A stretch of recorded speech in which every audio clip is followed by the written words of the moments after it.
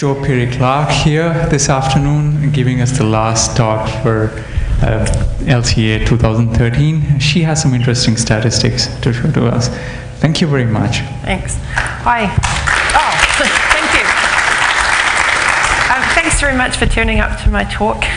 This is also my first LCA presentation in the mainstream as well. It's a little nerve-wracking. So I'm going to be talking about patch deployment and the patterns that patches can make in Australia and New Zealand, I hope. So who am I? I'm Joe. I work as a Unix sysadmin, among other things. The company that I work for maintains some critical infrastructure.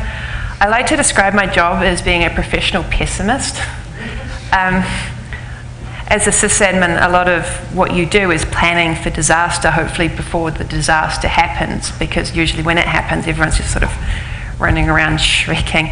I'm also a recreational doomsayer, I suppose. I talk about security a lot, and not a lot of people listen all of the time. I also am partially responsible for KiwiCon, which is New Zealand's best and only hacker conference. It's a bit silly. Although those guys are New Zealanders, so the Australians actually not that much better. Valid URL. So as I said, I work as a Linux sysadmin. I work for Catalyst IT. They sent me here, and thank you very much for sending me. Hi guys, if you're watching on the live stream. But they're not actually responsible for this research. All of opinions, ranting, miscellaneous swear words, and or threats of violence are entirely my problem. The reason that I want to make this distinction is a lot of words that happen to be legislation and are rather boring, but the relevant bit is this. There is no case law in New Zealand for this yet, so under some interpretations, depending on a malicious reading of it, I mean, it could include Google's search bar, for instance. It is recklessly showing you how to download software that could be used to commit a crime. And what I'm talking about today could also come under this category, depending. As I said, there's no case law. If you ask a lawyer about this, then they kind of go, oh, hell no, and then they won't talk to you anymore. So, what this is basically is a weaponized Nmap scanner that has got a web front end on it. I think it's nearly up to version 3.3. Goes through, I think, the top. Scans by GeoIP. There's a lot of ways to determine what is a country in cyberspace. So we just outsourced the problem and made it Maxmind's problem instead.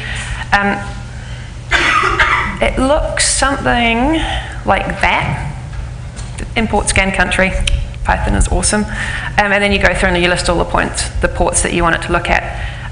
The web interface looks kind of like this. You can see the host stats here. Like for Australia, I think we got 4.2 million hosts. There is a host of the day, which is conveniently running ProFTPD. That may be unpatched, I'm not sure.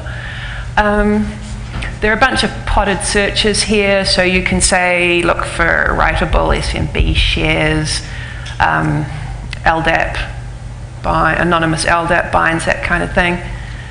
I think we got, about 7.2 million hosts in it now.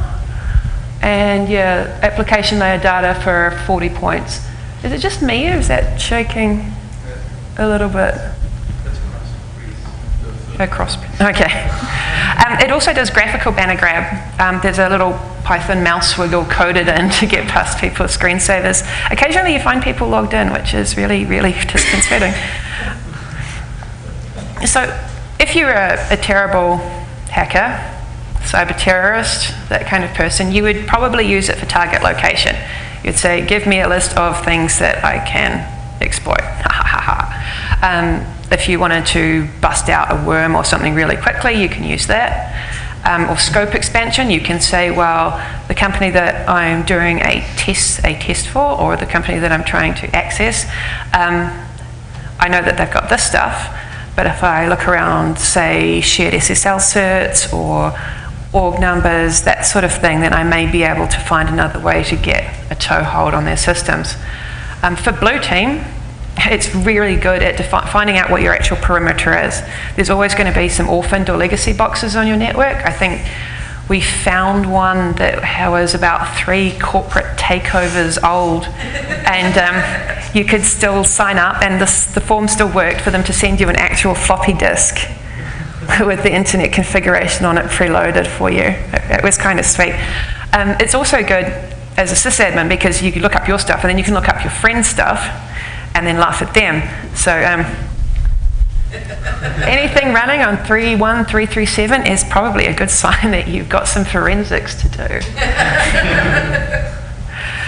But however fun it is looking for outliers and looking for stuff for particular organizations, particular companies, as I said before, it's got like, I think 7.2 million active hosts on it across all of those countries. 4.5 million application layer records for the 40 most active ports. We've been scanning New Zealand for about, a loose consortium of concerned people has been scanning New Zealand since about 2009. So there's a lot of information in this database. And so however entertaining the outliers are, they're not the majority of the data set. And so I was wondering what's getting lost. Is there any large-scale patterns that I could possibly identify if I look at this data set? So I decided, is it possible to identify the operating system and the patch level via the banner grab?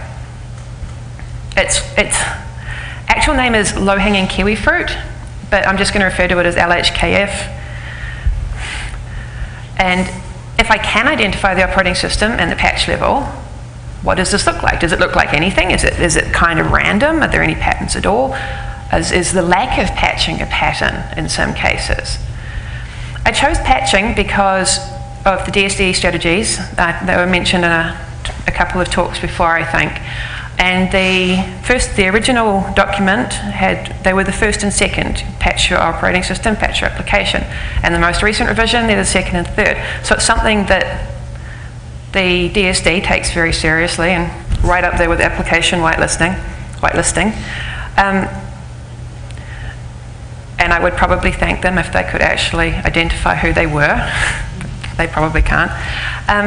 But it's also a sign that someone's looking after the system. At some point there is a list of machines somewhere and someone is going through and marking them off and saying, well, yeah, we'll patch that one, that one's up to date. I realise that this is problematic because I'm not going to ask people to put up their hands, but I have occasionally heard that it's too critical to patch, or we can't afford it to be broken, we can't really arrange an outage window as fast as you would like, that kind of thing. So it's not a perfect way of checking that the box is on someone's radar, but it's pretty much all I can get without like knocking on people's doors and telling them to give me the info. So, for the first question, can you identify the operating system and the patch? And the operating system, the patch level, running applications, Telegram. Kind of. Sometimes it's surprisingly hard to find. I thought someone would have maybe come across this problem before and made some useful tables that I could just import, but no. And in searching for the strings, I found some interesting stuff, like this particular string here. It's not really very confidence-inspiring when the first one is a post on full disclosure, and second to asking about how to hack it. But I harassed other sysadmins to tell me about this, find out the strings from their systems. I ended up spinning up a couple of my own VMs. So I got it mostly. There's problems with custom banners. It's about 300 of these on the Australian internet. I don't know why, but I don't know what that system is particular, operating system or patch level that's running at, and they don't really seem to be that friendly. Other things may float around inside an ISP modem pool. Like, it'll be the same host, but it'll be coming from a variety of different IPs by scan. So I'll get like duplicate records for what is effectively the same host. Another problem is configuration settings. But it's not really a problem, because in my usual job I would force people to put this into the deployment. So this, which is one of the most, this is from the data set, this is real. It's very, very chatty. But if you go there and set that, all of a sudden all you get is Apache. So there's, depending on how the boxes are configured, I may not be able to tell. There is also variation between services on the same operating system. You can use this to correlate, which is pretty useful. Say Microsoft IIS 7.5, but if you know the box is also running SendMail, this here is a Windows Update status string as well. You can get an exact patch level from that. So there's also non-unique banners. CentOS, Fedora, OpenSUSE reuse their open SSH banners, or they could also be an embedded device or a custom compiled binary. You can also correlate with them. There's Apache banners, for instance. CentOS, Fedora, OpenSUSE also all have unique Apache banners, so from there you can infer stuff about the SSH. And also non-standard ports, which I haven't really got into because, as again, they're probably outliers. The majority of the data, I suspect, is kind of glommed in the middle. And I made a lot of spreadsheets, and it was really boring. A lot of spreadsheets. Just matrices of strings relating to particular distributions. And so, what does it look like? Like that. But yeah, so, okay, whistle-stop tour through ports in Australia and New Zealand. SSH port 22 is missing. Okay, so what that is supposed to be is a graph showing Debian and Ubuntu versions in New Zealand scanned over time. Basically what you get is huge spikes where the distros come out for both of the operating systems. For Debian, and you can see them moving forward a bit as more hosts get deployed, and they're up to date when they're deployed, and then they kind of bit rot back, and some fall off, and some get patched. But I found it pretty interesting that Debian always has a little bleeding edge here. They have most of the Debian stuff makes kind of the same pattern, and they always have a little bleeding edge of people running unstable or testing. And Ubuntu was up there because of the LTSs. And because of the long life of the LTSs, I can see that although these hosts can be patched, because they're not being patched. So you get a sort of like, you get a spike when it first comes out and everything gets deployed, and then it sort of turns into a kind of more of a hummock shape as fewer and fewer hosts are in active patch management. Sorry. Hopefully you've kind of got the idea of what I'm talking about. Any questions about that? No? Yes? So drop bear is actually there, thank you. I thought this was appropriate to talk about in Australia. So this is the oldest one, this is the newest one.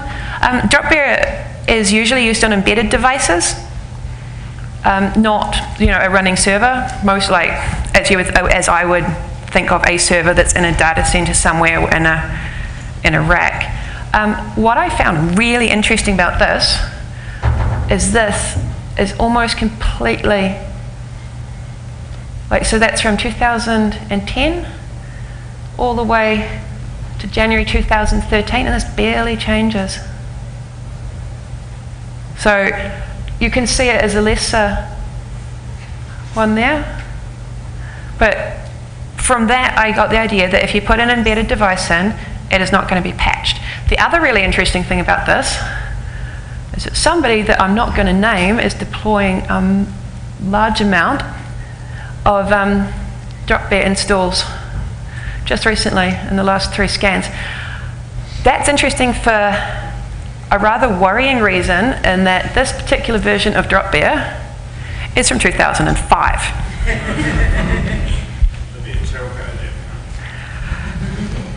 I couldn't possibly say. This is a nice conference. In Australia, you get kind of the same thing. You can see, the number of scans per country is not going to be the same, but you can kind of see that it might make the same pattern if we keep on scanning it. And you can also see that there's a big deployment of drop bear there, which I suspect will also go unpatched and which is also out of date. So Telnet, you can't really see much in Telnet when I looked at it. Most of the stuff is enter username, enter password, but pay attention. So it's what, early 2011? Yeah, mostly enter username, enter password. You do get some devices, which I've been keeping an eye on, because if you remember the drop bear example, it's unlikely that they're going to be changed.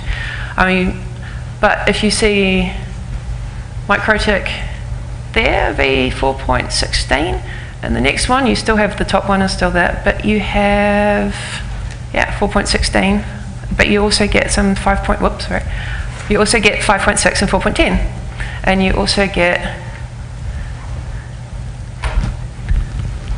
the Chinese. Sorry, there was a big thing going for a while about whether or not it was safe to use them at all, because, oh my God, they're in our tubes, etc., etc. And so you can see device names, but most of the stuff you can't get any kind of idea on. Again, you can see deployments. Someone has just rolled out 10,000 netcoms. Go you. So MikroTik is, you can see it's now 5.14 is one of the most common ones. So that's either a new deployment or someone's patching their stuff. I'm going with a new deployment, frankly. At this stage, this is Australia, same thing. You get some device names, but mostly it's just password and user access verification. Okay, SMTP. This is the most common SMTP server in New Zealand and Australia over the last 4 years. If you remember going back to these slides, you can kind of see like you get a big few numbers up here, and then it tails off here, and you get quite a long tail of just ones, like just one-offs. With SMTP, most of them are in that tail, if they're not just service unavailable. This is quite hard. So this is just AD to A and E, it's AD to AE. And so every one of those is a custom string, and therefore I'm personally finding it quite difficult to parse. There's also that a lot of them look like that. Thanks. Oh yeah, sorry about that. That's a Cisco fix. Yeah, but when I'm trying to figure out just like a matrix of what maps to what, I don't want to have to go if then, oh God, it's a lot of stars. My God, it's full of stars, sorry. I should have thought of that one slightly earlier. But yeah, it has been maintained by other people who should just shut the hell up, that it would just take a weekend of Python, I don't believe it. HTTP. So again, remember how I said that if you turn the server tokens off, it is kind of blank to me. As you can see, there's a lot of very chatty Apache, but the vast majority of it is just says Apache. The same with New Zealand. So that's, it's 1st of November in Australia, Halloween in New Zealand. So yeah, the majority of it is but I can get, by correlating that with other running services, or I can identify another 30, 25%, depending. I suspect that will change probably on the scan run. I can probably get more of them if I correlate by the organization that they run from, or because they may have a set of Apache boxes and one of them is running FTPD. I can probably get more if I correlate that across organization and scan runs. This is the title on one page because the sorry, because the table just wouldn't squish any further. As of today, because I looked it up before in the conference wireless, this is, everything down here is stable. These are all considered to be legacies. So I don't necessarily have to have the operating system to know that something is not up to date. As you can see, there's like 39,000 of the most recent one, but I also suspect that's a new deployment and they will slowly rot back. So that one probably would have been bigger back in the, that would have been current back in the day and then deployed, and same with these ones. HTTPS, it's mostly similar to HTTP, but one rather large difference is that the older the version of Apache IIS that you're running, the less likely it is to have an SSL component, which is kind of interesting if you remember this here, where you have the long tail of stuff that's out of date. And the older that gets, the less likely it is to have SSL on it. So I used IIS for this, sorry about that, because it made the clearest graphs. So you can see here that's blue is port 443, orange is port 80, and this is December 2011 in Australia. You can see these, the older they are, the flatter or the less records I have for port 443. And you see those, it's not being kept up to date. Again, that deployment is falling behind. And so a year later, you can still see there the later versions are still the ones that are unlikely to be running SSL. And you can see here, those roughly correlate there, port 80 from a year ago, sorry, from 2012, 2011, but those don't correlate at all. The blue, the yellow and the blue just do not match. Same with, what was the point here? I'm pretty sure I had one. Oh yeah, I thought that this was maybe a new deployment here, and of course you can see, and I think the number, you can't really make it out on this graph, but the numbers for 8.0 are pretty much the same. So percentage-wise, the older your web server is, the less likely you are to have SSL on it. Port 445. The large majority of this was Windows machines, and so it's kind of, I got away with the IIS example, but I figured like putting too much Windows stuff in here was probably going to get me in a bit of trouble. I have spreadsheets. Please don't ask me about my spreadsheets. I don't want to talk about them anymore. But I did spot, again, a rather large deployment that tracked over 3 years of stable numbers of things in New Zealand. And you can see here that they're running Drop Bear, which we've established is usually an embedded SSH daemon. And there we have Micro HTTPD, which is usually an embedded web server. It says broadband router. And for some ungodly reason, they are all running Samba on the internet. Not only that, they're running Samba 3.3.4, which is from 2009. So by this stage, I was beginning to get very angry at everybody, including myself.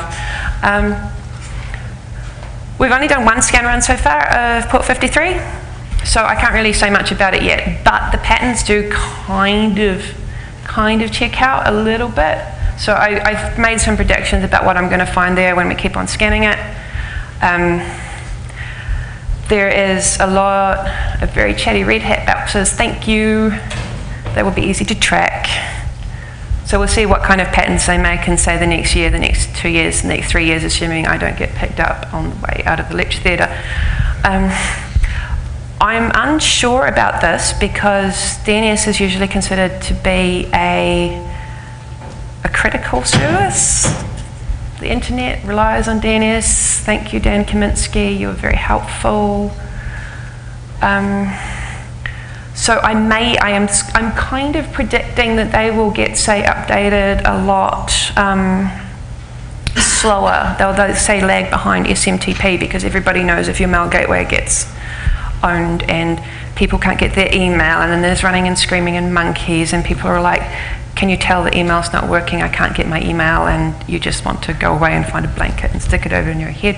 Not that I am remembering anything. So, you know, what next? I mean, there is a lot of data here. I am in no means an expert in trying to make patterns out of it. I'm not actually, to an extent, I don't want to say that the patterns I've got or the information that I've got is invalid, but I would really like to know if the theories that I've got will track for future scan runs. Can I now predict patching patterns? One thing I'm pretty interested in is quantifying the changiness of a particular service or service by operating system, or you could, even if you're particularly vicious, you could do it by organization. Does this organization patch their boxes often? How often do banner strings change in a, say in a methodical fashion? Does it go from the same string, say Apache blah to version Apache blah.1 to Apache blah.2? I think this should be possible to do, but I'm not a statistician. I am going to go and find one and make them help me, probably for free, sorry. I'm also not good at data visualization. Most of those graphs are from Open LibreOffice, and there will be more spreadsheets. But, so, there is a persistent problem with simple passwords. Everyone in this room knows that what we like to think of as stupid people set stupid passwords.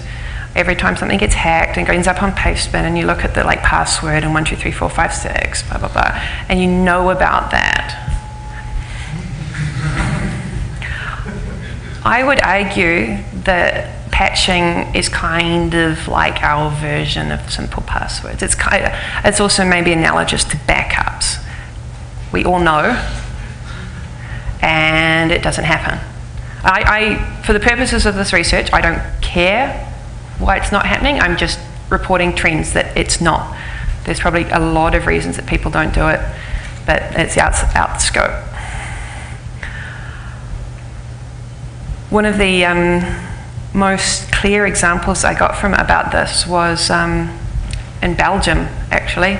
6 months between runs, and I think smack in the middle of it, Lenny went end of life. That's what it looked like before it went end of life. So, as you can not remember from the graph that I didn't have, there are little humps here where the main versions come out. There's like bits and pieces in between. At this scale, you can't really make out the little bump there from like the bleeding edge of Debian. And then Lenny goes end of life, and this happens. Drops by, I think it's like just over 100 boxes, so about 10% either disappeared or got upgraded. But you can see, but you can see here that the most recent boxes got patched.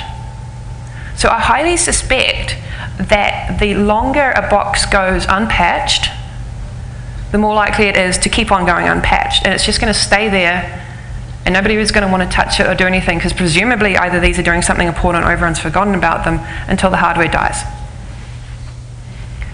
But that is really, really depressing. Yeah, and again, I don't know if you guys can make it out, but you can see a little uptick here of people adopting the Debian bleeding edge stuff. This is not a new problem. This is 2001, 2008, the adoption of, sorry, I got this from the OpenSSH site and forgot to reference it. Sorry, you guys, you're awesome. Going from 1.x to 1.99 indicates backwards compatibility, so it will fail back to 1 if it has to. And you can see again, you have a long, like you have a big adoption there, and then you have a long tail of stuff. And it's not, percentage-wise, it's not that much, but it's just going to stay around forever. And then we've got the embedded problem, in which I strongly suspect that every time an embedded system goes in, it will never get patched again. Has anyone patched an embedded system at a large scale here? Anybody?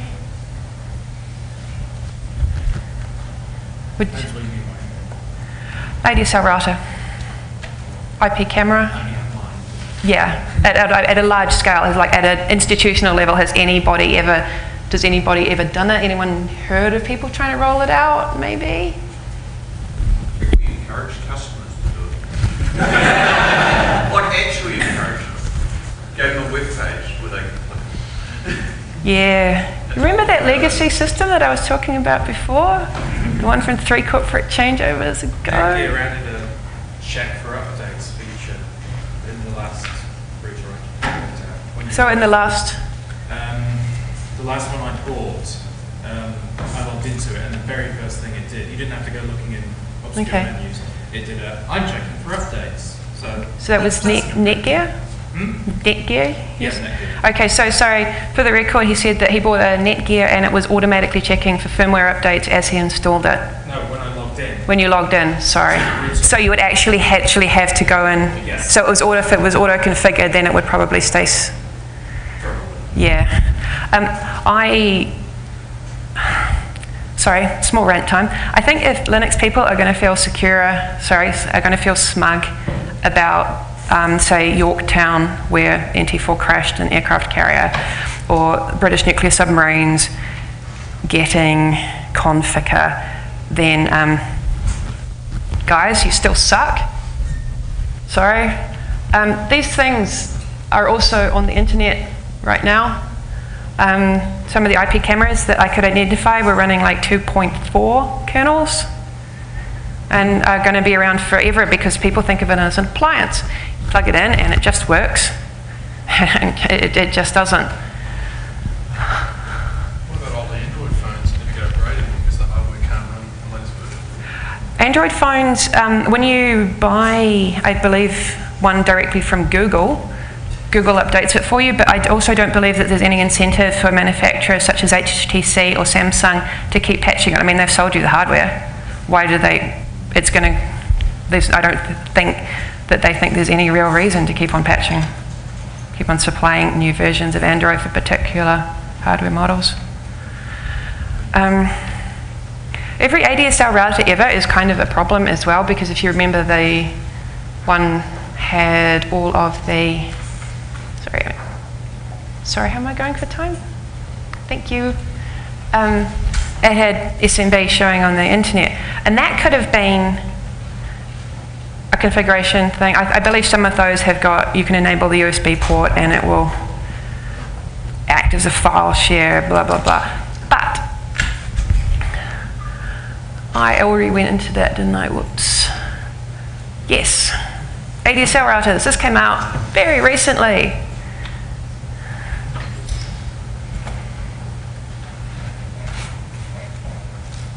And if you remember the string at the beginning that I was searching for, where the first hit was full disclosure and the second two were how do I hack this, UPnP was in the string that I was looking for.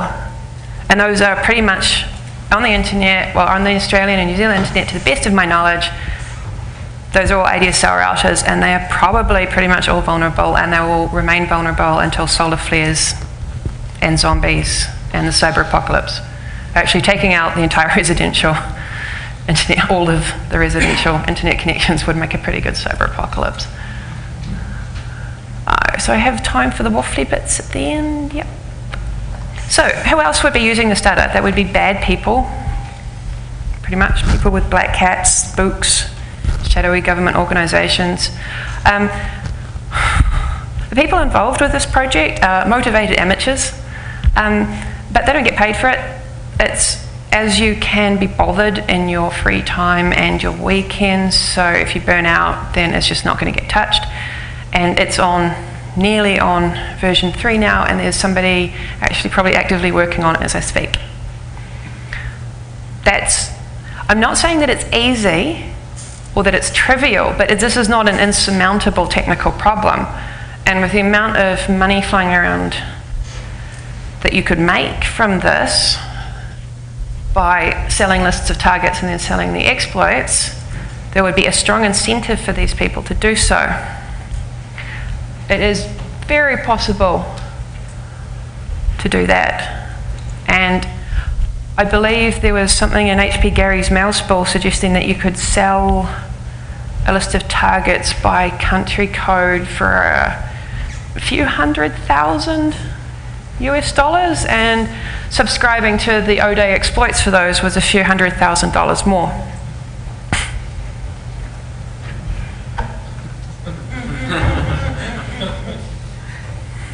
What's the worst that could happen? Samsung's bringing out a fridge that's got Android on it. Do you trust those ADSL routers to provide to an extent, I think that we're protected now because there are a bunch of them that are not doing network address translation.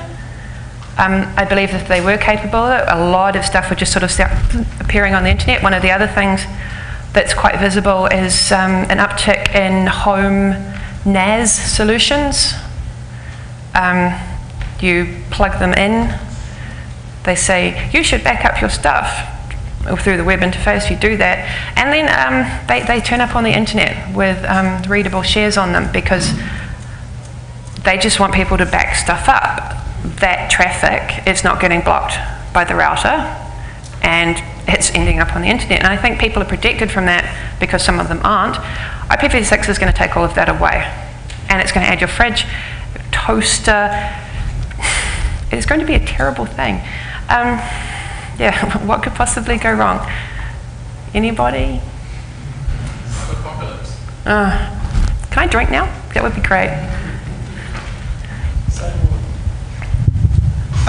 Quick question: does the scan on the SSL, does it pick up the certs or Yes, yes, it does. So could you correlate something like the certs that look like they're expensive and paid for and with big companies against the patch levels because they're hopefully getting PCI scanned anyway?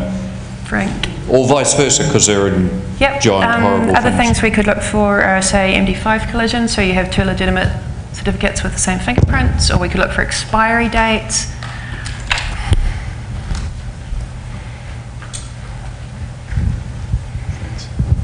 I'll start this by saying, sorry if it creates more work for you. Would it be possible to do an analysis of what kinds of businesses are keeping certain patch levels? In other words, if you could presume that that's an ISP, that's a bank, and so on, and get patterns between different institutions? You could look at the patch levels between institutions, yes. I have been doing a little bit of that, but it is it's ad hoc, and it's in no way predictive, and it seemed a little bit cruel, frankly. Just an observation on the IPv6 front. Obviously people pretend that they're being protected by NAT, but what they're actually being protected by is a stateful firewall. You can have a stateful firewall with IPv6. Okay. And I suspect if it does actually get deployed into consumer things, then there will be a stateful firewall. Yeah, what's going to make them put out a stateful firewall? The fact that if they don't, everyone's going to get owned and there will be nasty news stories. And that stopped, what, our Ministry of Social Development so far?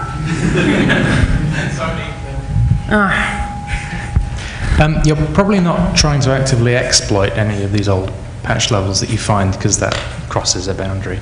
No.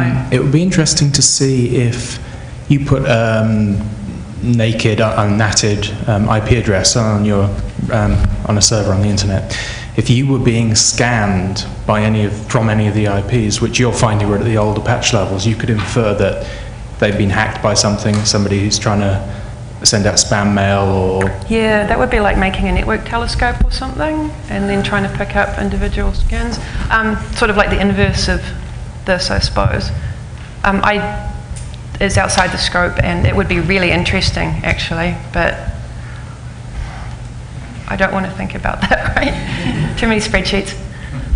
Just following on from the IPv6 comment, second before last, every consumer router I've tested that supports IPv6 doesn't include a stateful firewall. Oh look, I'm so surprised. I haven't tested every consumer IPv6 router out there, but everyone that I have has no support whatsoever, so we rely on the fact that every consumer device itself does firewalling, which includes Windows, thank goodness, but nothing else that I've seen. It's the sort of thing where I would quite like to be surprised, I think. So system administrators tend to have a visceral, well, so do users, have a visceral negative reaction to self-updating software, self-updating firmware. Stuff when Firefox goes and tells me, oh yeah, no, I've just updated myself to the latest version behind your back, but you're cool with that, right? Which is worse, sorry. I have no idea. When you figure it out, let me know.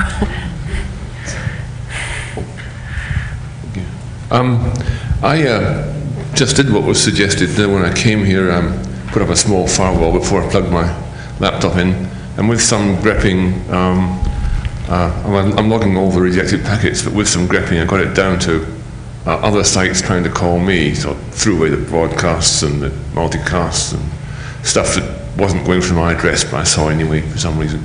And there are a few, you see them, they seem quite consistent. They try. Well, I guess they do the regular retries before they give up. But we do see a few. That's not us. Just saying. Oh, there is. I don't know. But yeah, that's interesting. I mean, like I said, I would be kind of surprised if other people weren't doing this. It's just from a non-malicious point of view, it's really interesting, and it's, I suppose, valuable if you are inclined that way. I'm going to see 453 if they will use it. Yeah. Yeah, we disconnect pretty. It's something about accessing in excess of your authority, so we disconnect pretty quickly. Hi, so I love this sort of internet scale research. How can I help? I have some spreadsheets. Think of questions to ask. That's like my biggest problem is that I know there's got to be really interesting stuff that's just like lying in that data, but it's much easier in some ways to collect it now than it is to manipulate it, and that's where I think I would either need some help or other people can do bits of it and think of their own questions to ask. So yeah, come down and talk to me afterwards. If you've got a spare 100 gig of RAM,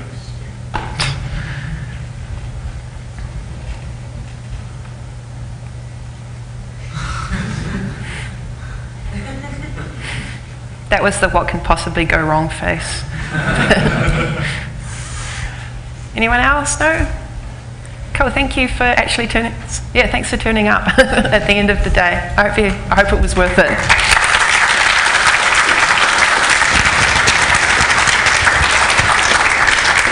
Thank you very much, Joe.